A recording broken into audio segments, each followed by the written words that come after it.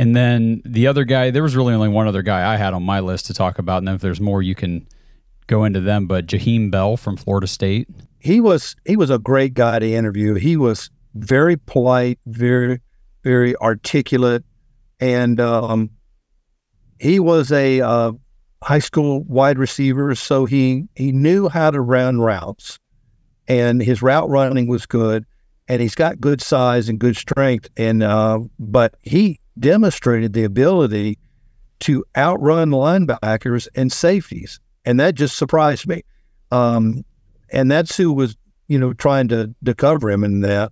But he does have some problems, though. He's got limited effectiveness in the run blocking schemes. Somebody needs to show him how to engage and then to stay with it too. I don't know why people think that they can just push a guy with two hands and the guy's not going to go anywhere. Right, especially this level of of defensive linemen.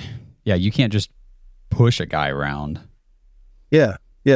Well, I saw with Bell, I saw him at many a time he was just overpowered at the point of attack, just due to him not being able to engage and stay engaged. So I think if somebody would fix that, he's a great receiver. He's got good hands. He's got a very good vertical leap to him, and he'd probably be a fourth rounder.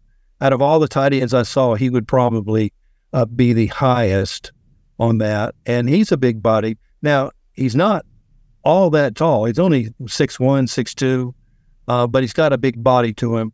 Whereas these other guys, Johnson and the other one we talked about, they're 6'7", 6'6". Mm-hmm. And so Bell's only 6'1", so that could be an issue too. But they've got to show him how to block and then stay with the guy.